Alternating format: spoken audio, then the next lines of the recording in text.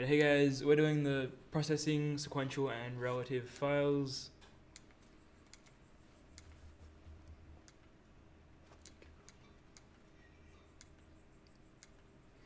Firstly, what is a sequential file? A sequential file is a file that contains and stores data in chronological order. The data itself may be ordered or unordered within the file. Unlike random access files, sequential files must be read from beginning and up to the location of the desired data. Sequential files are often stored on sequential access devices like a magnetic tape.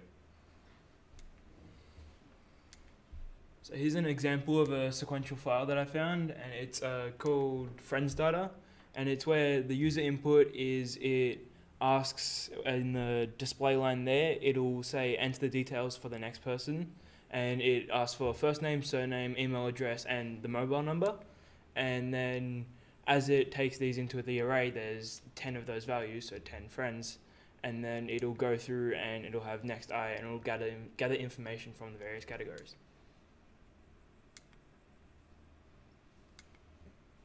Alright, relative organized files can be accessed sequentially in the same way sequentially organized files can be accessed. The processing which can be performed on the sequentially organized files can also be performed on relative organized files. However, relatively organized files have the advantage that they can also be accessed randomly. That is, a specified number record can be accessed in a relative file. The random access to records allows relative files to be accessed way faster than sequential files.